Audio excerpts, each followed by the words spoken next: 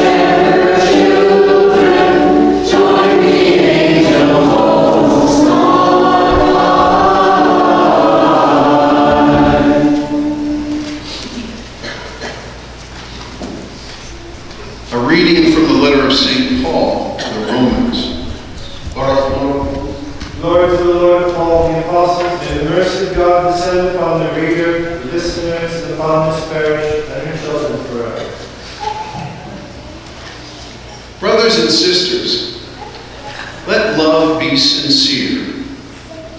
Hate what is evil. Hold on to what is good. Love one another with mutual affection. Anticipate one another in showing honor. Do not grow slack in zeal. Be fervent in spirit. Serve the Lord. Rejoice in hope. Endure in affliction. Persevere in prayer. Contribute to the needs of the holy ones. Exercise hospitality. Bless those who persecute you. Bless and do not curse them. Rejoice with those who rejoice. Weep with those who weep. Have the same regard for one another. Do not be haughty, but associate with the lowly. Do not be wise in your own estimation. Do not repay anyone evil for evil. Be concerned for what is noble in the sight of all. If possible, on your part, live at peace with all. Beloved, do not look for revenge, but leave room for the wrath. For it is written, "Vengeance is mine, I will repay," says the Lord. Rather, if your enemy is hungry, feed him. If he is thirsty, give him something to drink. For by doing so, you will heap burning coals upon his head. Do not be conquered by evil, but conquer evil with good. Praise be to God always.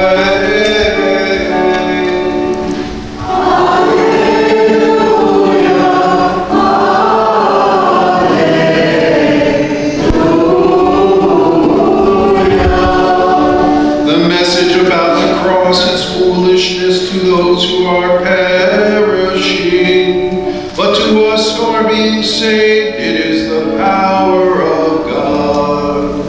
Hallelujah.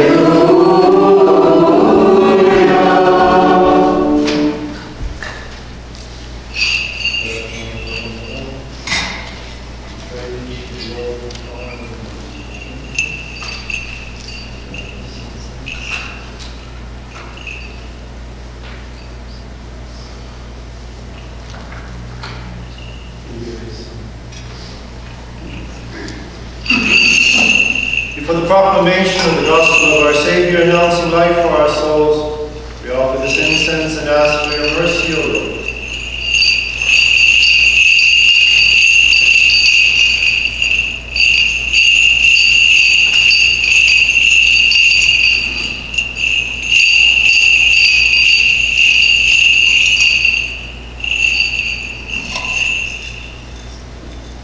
Peace be with you. From the Gospel of our Lord Jesus Christ, according to St. Matthew, who proclaimed life to the world. Let us listen to the proclamation of life and salvation for our souls. Remain silent, O listeners, for the Holy Gospel is about to be proclaimed to you. Listen and give glory and thanks to the word of the living God. The Lord Jesus says, "When the Son of Man comes in his glory and all the angels with him, he shall sit upon his glorious throne, and all the nations will be assembled before him. And he will separate them one from another, as the shepherd separates the sheep from the goats. He will place the sheep on his right and the goats on his left. Then the king will say to those on his right, 'Come, you blessed of my Father, inherit the kingdom prepared for you from the foundation of the world. For I was hungry, and you gave me food. I was thirsty, and you gave me drink. A stranger, and you welcomed me. Naked, and you clothed me. Ill, and you cared for me. In prison, and you visited me.' Then the righteous shall answer him and say, 'Lord, when did we see you hungry and feed you, or thirsty and give you drink? When did we see you a stranger and welcome you, or naked and clothe you? And when did we see you ill, or in prison and visit you?' And the king will say to them in reply, 'Amen, I say to you, whatever you did for one of these least brothers of mine, you did for me.' Then he shall say to those on his left, 'Depart from me, you accursed, into the eternal fire prepared for the devil and his angels. For I was hungry, and you gave me no food. I was thirsty, and you gave me no drink. A stranger, and you did not give me welcome. Naked, and you gave me no clothing. Ill and in prison, and you did not care for me. Then they shall answer and say, Lord, when did we see you hungry, or thirsty, or a stranger, or naked, or ill, or in prison, and not minister to your needs? And he will answer them, Amen, I say to you, what you did not do for one of these least ones, you did not do for me. And these shall go off to eternal punishment, but the righteous to life eternal. This is the truth. Peace be with you.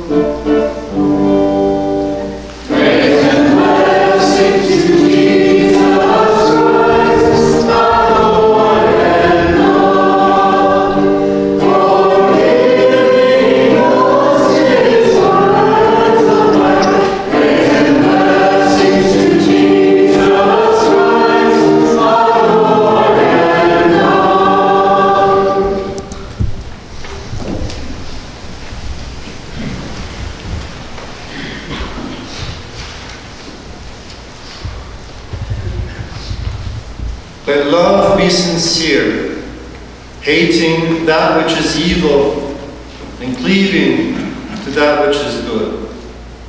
In the name of the Father, of the Son, and of the Holy Spirit, amen. St. Paul gives by this definition, let love be sincere, let it be without falsity. The word in English, sincere, comes directly from the Latin. It's a combination of sine, S-I-N-E, and then C-E-R-A, instead of the E.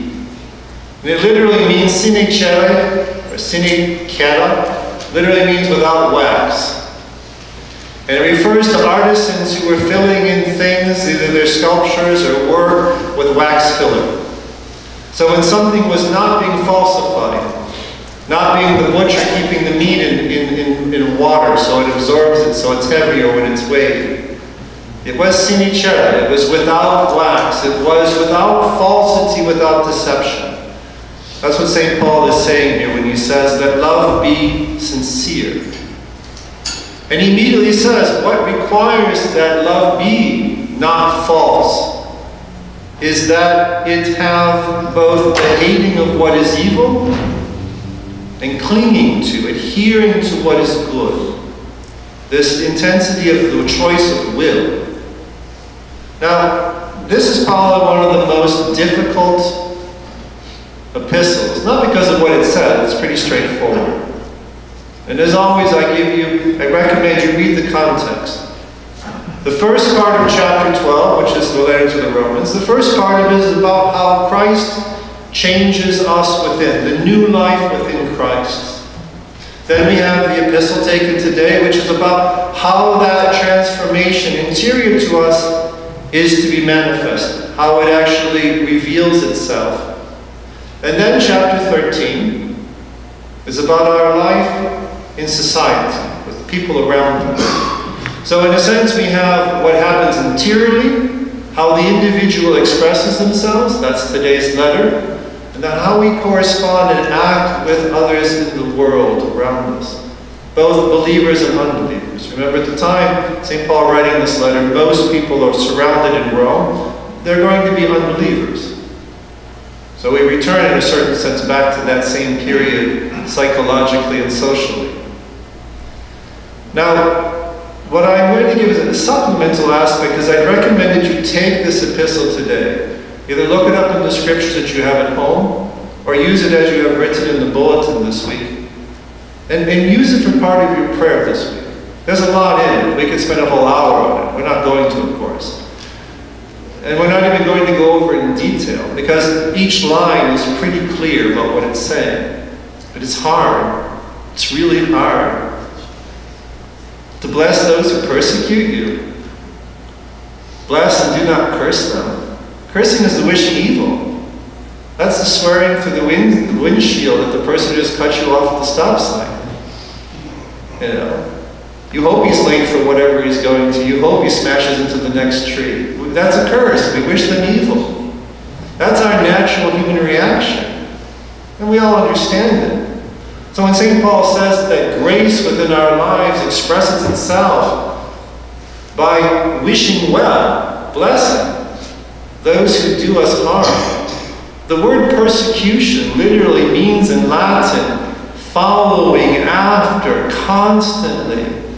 Persecution doesn't mean they just drag you out into the city square and cut off your head as a martyr. That's persecution, of course. But persecution, the word means to follow constantly afterward. That co-worker who nags me incessantly and grates me and knows that they're grating me, that is persecution. The person who is after me, on my case, we would say these days, all the time, bless him. Do not curse her in evil. It's hard. I'd rather poke her in the head, smack her upside the face. That's what I feel like doing.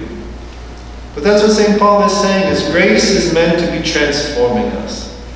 And that's why this epistle, like I said, use it for your prayer this week. Read it through one way, read it backward, look at it front ways, turn it over, look from the bottom, look from the top, reflect on it, think about it, what it means. And not just simply what it means for Romans 2,000 years ago, but what it means for the individual life that I have, how this should be translated. Because on one hand, it's very hard. And you have basically a breakdown of three. There's a beginning, a middle, end to this listing. The first part is about love, and let love be sincere. Love is not just affection. That's a feeling. It comes and goes. What St. Paul is talking about, love is an act of the will. I choose the good, and I will to do the good insofar as I can. That's what love is. Stopping and helping the old lady cross the street proverbially. That's an act of love. You may not know who this woman is. You may never see her again in your life. But it is an act of love because you desire something good and you do what good you can accomplish in that circumstance. But that's why he says love has to be without falsity. Because we do a lot of good things for the wrong reasons. To advance ourselves in the office. To look better in front of our enemies. We'll do things which will be good, and the action is good, but the intention is for the false thing. It's for my vanity, my vainglory, my political gain, my social advancement, whatever. And so that's why he says it has to be without dissimulation. It has to be without falsity. And that's why he adds immediately, hating what is evil, truly objectively thinking correctly. Not only hating what is evil, he doesn't say dislike, he says we hate it. We reject evil. And then we cling to what is good. This is what we desire, is goodness, beauty, honor, nobility. And then the middle part of this letter, when he's saying that all of this is brought together, he says, if it be possible, and as much as is in you, as much as it depends upon you, be at peace with everyone. This is difficult. But what he's saying is that there's always going to be misunderstandings. There will always be friction. There will always be arguments. Arguments in families. There's arguments in between couples. That's just what happens. But how we argue is another thing. Do I actually listen in this disagreement so that we can advance beyond this conflict? Or do I just ignore the person, shut them down, or just simply walk away? That's why in the last 40 years, half of our marriages all finish in divorce. We do not know how to argue because we do not know how to listen. And so when St. Paul, what he's saying here is, if it's, insofar as it's possible, be at peace with everyone. Notice what he's saying, insofar as it depends upon you.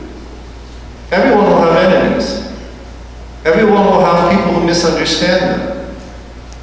But what he's saying is that our lives in clinging to the good must be such that insofar as I'm able to do something in this relationship, this friction is not because of my stupidity or my arrogance or my whatever. So insofar as it's to be attentive in our relations so that we'll be at peace with all. But it's also saying indirectly, don't be surprised. Even God himself was crucified on Calvary.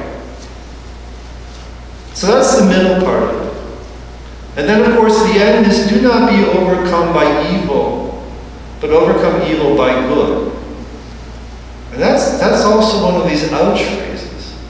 Because again, you poke me in the eye, I poke you back. You know, we quote this eye for an eye, tooth for a tooth. It floats around all around culturally. It's from the Old Testament. It's the law of Moses. And in itself, at the time of Moses, 3,500 years ago, that was an elevation of a sense of social fairness. Because in the pagan world, and to this day in many nations, it's vendetta. You destroy part of my field, I attack your cousin. You attack my cousin, I kill your brother. You killed my brother, now I kill your sister-in-law. And this thing goes back and forth, sometimes for generations. When I was in Fall River, there was a funny story that was told in the parish, one of the older men. And he talked about when he was a child back in the 30s and the 40s. Of course, that was the time of the declaration of the independence for Lebanon. Those were the years when it was establishing itself as an independent country. And he was talking about the generation of his parents, who were not immigrants, but who had been born in America already. But how there were fights in the neighborhood over things that were happening in the Middle East. And nothing to do with our neighborhood, but they're yelling and shouting and screaming at each other as only Mediterraneans can do. And so, you know, it was a story which was magnificent, because of course it's carrying on the sense. So for Moses, the idea for eye for an eye, tooth for a tooth was an elevation away from pagan vendetta. And it was not a perfect balance in justice. But our Lord then takes that Mosaic principle and he raises it higher. Be perfect, as your heavenly Father is perfect, in the Sermon on the Mount. And he tells us what that means in the lines just before. He says, your Father who makes the sun rise upon the just and the unjust, who makes the rain fall upon the fields of the good and upon sinners. You are meant to be the disposition to show goodness to all. Therefore, be perfect as your heavenly Father is perfect. And that's why when someone does, I get poked in the eye, I want to poke back in the eye.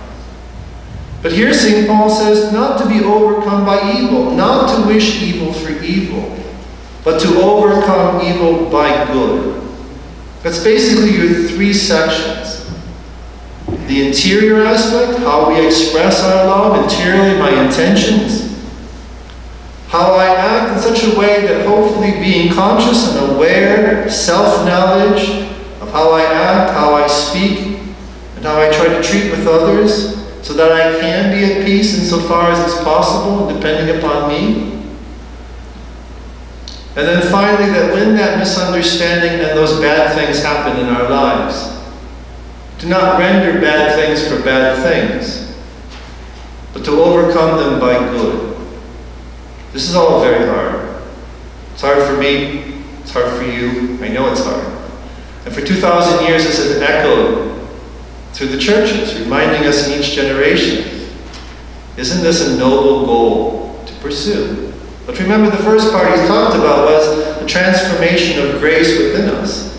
Not only is it a beautiful ideal, it is a possibility in my life to do, if we reflect upon it, if we play on it, and if our desire is there to collaborate with grace. But I'll leave you with the one last quotation in this epistle. Our Lord, when he's talking about humility and being good and loving, rendering good, choosing good, and doing the good that we can in the circumstances allowing us to do, he's not saying roll over and be beaten up. That's not humility. Humility just means I know who I am, I know where I'm at, and I know both my qualities and I know my defects. That's humility. Humility doesn't mean, oh, I'm a piece of dirt, please kick me around. That's not humility. Humility is self-knowledge. I know who I am. I know where I'm at. So that's the first thing. The second thing, you'll note that in this, St. Paul quotes from the book of Proverbs. I give you the quotation references. It's not in the scripture. He doesn't refer to it being the book of Proverbs. But the quotation that he gives is from the book of Proverbs. And it's a kind of unusual one. And St. Paul seems to be quoting from the Targum, the Aramaic translations of the Old Testament, and not from the Greek. We're talking about on Wednesday with the adults. And it says, if your enemy is hungry, give him something to eat. If your enemy is thirsty, give him something to drink. Take care of him. He's my enemy. Yeah. But quoting from Proverbs, he says, give him food, give him drink. Because by doing so, you heap coals upon his head. Which is a funny phrase. You make him squirm. Now, St. John Chrysostom says these are the fires of purification for the other person to benefit in that. But the initial vision is that do good to them. Surely we've all had an experience where there's been an argument and you say something nice. And it just like cuts down the whole argument immediately. Because you've diffused it. It always takes at least two people for an argument. No one stands and shouts at the wall. Well, people do these days, and you see them sometimes in Central Park doing stuff like that. But that's a different problem. But normally in human interactions, it always takes at least two to get a good fight going. And when we do something nice, you diffuse it immediately. So hence Proverbs. Someone who's an adversary, who's in opposition to you at this moment, your enemy. Do good to them. Give them something to eat if he's hungry. Give him something to drink. Because you heap burning coals upon it. You make them squirm. They realize this doesn't make any sense. I have friends. Well, I have friends, but I have two friends who are married. They've been married for decades now. They're quite lovely together. But they told me when they first got married, for the first 5 years, all they did was rage at each other as they tried to find this adjustment of living with another person. Now, of course, they're telling me this story after 20 years of marriage. They've been married. So what happened? Obviously, something must have happened because you're still together.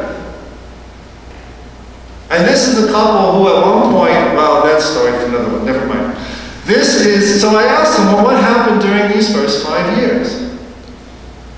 And he said, we were in one of our normal fights that 5th year. We're just one of our normal arguments going on back and forth, slamming doors, whatever. And he said, I stopped. I just stopped.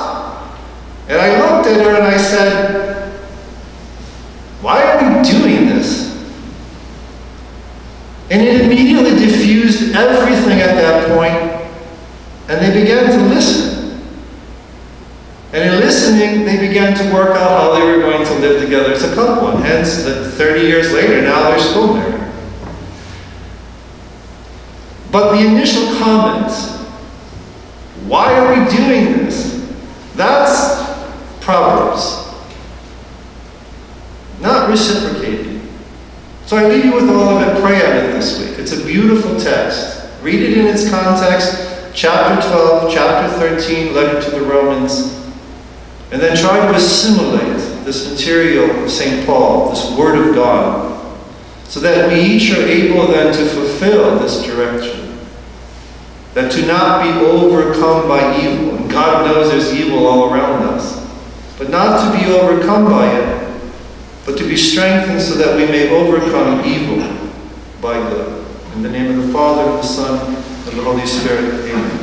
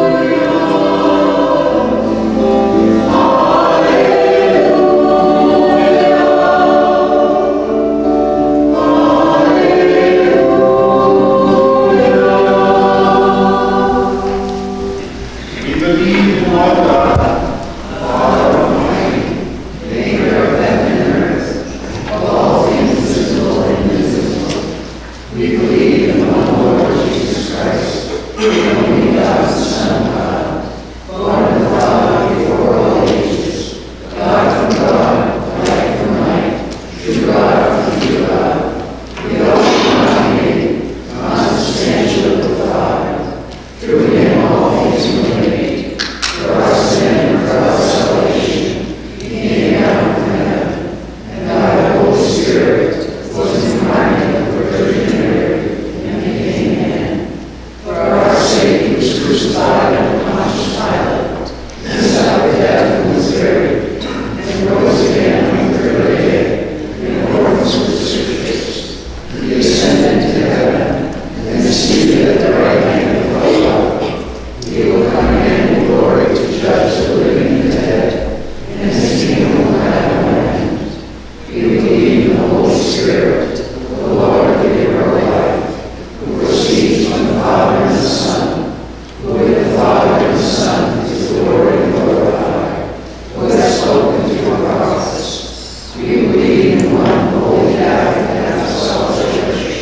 We confess one baptism for the forgiveness of sins, and we look forward to the resurrection of the dead and the life of the world to come. Itelot madem hejalo, walotalo hodam kadekam, wader silva taimutao heil, and vital questu detaetlo, orgo show.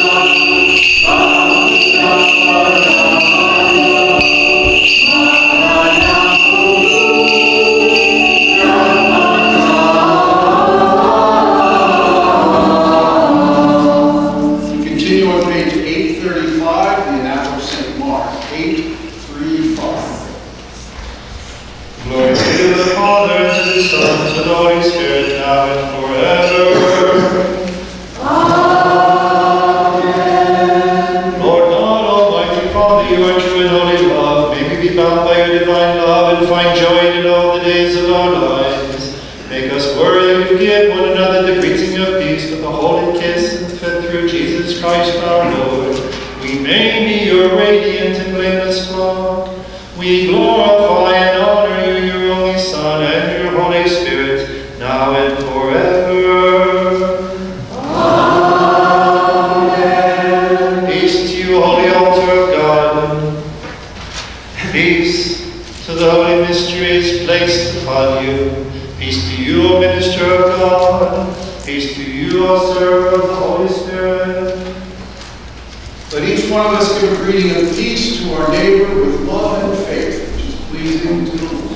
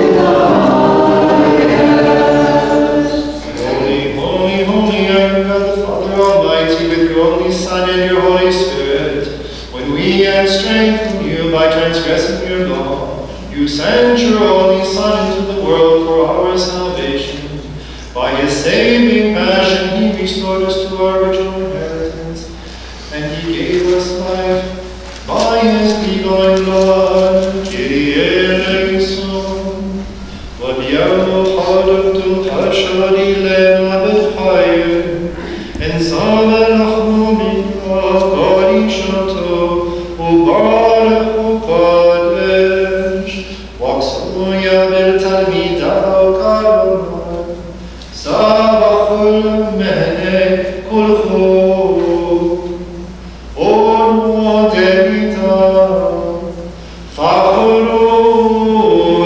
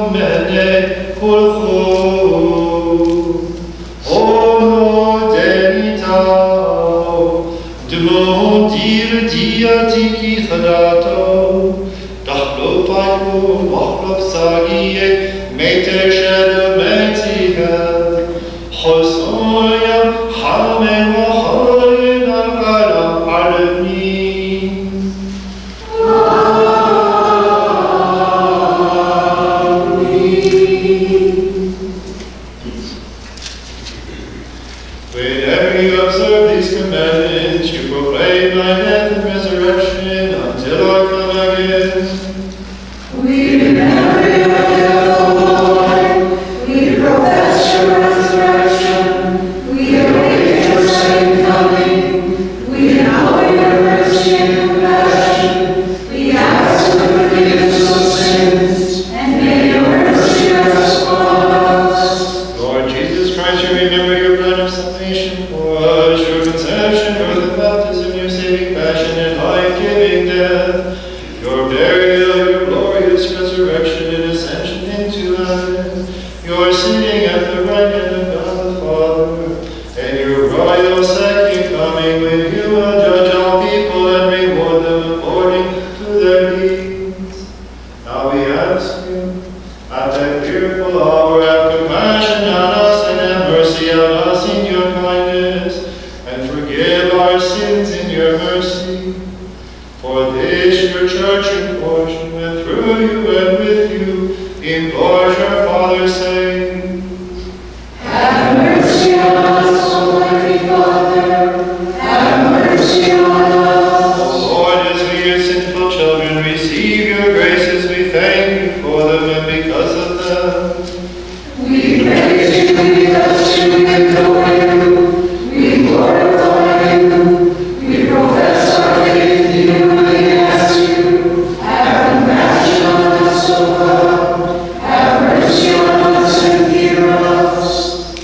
How awesome is this moment, O my beloved, for the living Holy Spirit descends and rests upon this offering for our sanctification. Let us stand with reverence as we pray. Ani Mario, nite mor roho chayu kadisho, unachen alain wa korbono kono.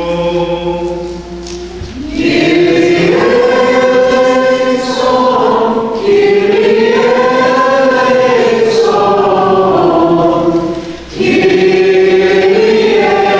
Kyrie eleison. By his descent he may make this bread the body of Christ our God. Make the mixture in this chalice the blood of Christ our God. These holy mysteries being for the forgiveness of sins, the pardon of faults, the honor, upbuilding and strengthening of your holy church, and the protection of our children from all sin. And may these holy mysteries allow us to stand with confidence before your awesome throne, that we may raise glory to you, to your only Son, and to your Holy Spirit, now and forever.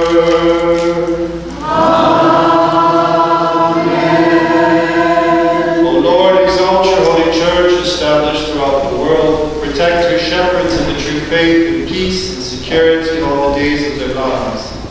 Especially Francis, the Pope of Rome, Bishop Peter, our Patriarch of Antioch, Misrala Peter, our retired Patriarch, Gregory John, our Bishop, and all the bishops, pious priests, pure deacons, and all who serve your holy altar. We pray to you, O Lord. Lord, have mercy. Remember, O Lord, all those who call upon your holy name. Bless those who are near and bring back those who are far. Visit the sick and strengthen the weak. Release captives and assist the oppressed. Bring back those who have strayed, that they may live in your fear, and reward those who have brought offerings to your holy church. We pray to you, O Lord. Lord, have mercy. Remember, O Lord, our civil leaders and all the children of your holy church. Grant them security and peace, and keep domestic and foreign conflicts far from them, so they may live in tranquility. Protect them by the sign of your living and victorious cross. Rescue the persecuted and displaced of your flock, and be a refuge for strangers, a companion to travelers. Grant your eternal reward to monks, and to those who live solitary lives, and to hermits who live on mountaintops and in caves of the earth. We pray to you, O Lord. Lord, have mercy. Remember, O Lord, your holy church that you established on the solid rock of the true faith, and send her vocations to the holy priesthood and religious life. In a world of distractions, which pull us away from properly loving you and our neighbor, may those whom you have called to serve your holy church respond to you and have the courage to follow your will. We pray to you, O Lord. Lord, have mercy. Remember, O Lord, upon this altar and upon your heavenly altar, the holy and ever-Virgin Mary, Mother of God, the prophets, apostles, martyrs, confessors, and evangelists, John the Baptist, the forerunner, Stephen, the archdeacon and first martyr, St. Joseph, St. Jude, St. Maron, St. Charbel, and all the saints. When you join in their ranks and share in their joyful feast, we pray to you, O Lord. Lord, have mercy. Remember, O Lord, the faithful teachers who have gone to their rest in the true faith, especially Peter and Paul, Mark, Clement, Ignatius, Dionysius, Julius, and all those who endured suffering and persecution for the strengthening of your holy church. Remember those who serve your holy altar and forgive their sins, that they may reach your joyful dwellings. We pray to you, O Lord. Lord, have mercy. Remember, O Lord, all those who have left this world and have gone to you, even to your joyful dwellings, and blot out all their sins. Through our Lord God and Savior Jesus Christ, who is without sin, we hope to find mercy and forgiveness for our sins and for theirs. Grant rest to those who departed, and forgive the sins we have committed, with or without full knowledge. Grant us pardon, O God, and forgive us and the departed, so that your blessed name may be glorified in us and in all things. With the name of our Lord Jesus Christ and of your living Holy Spirit, now and forever. As it was, is now, and shall be forever. Amen. You have united all your divinity with all humanity, and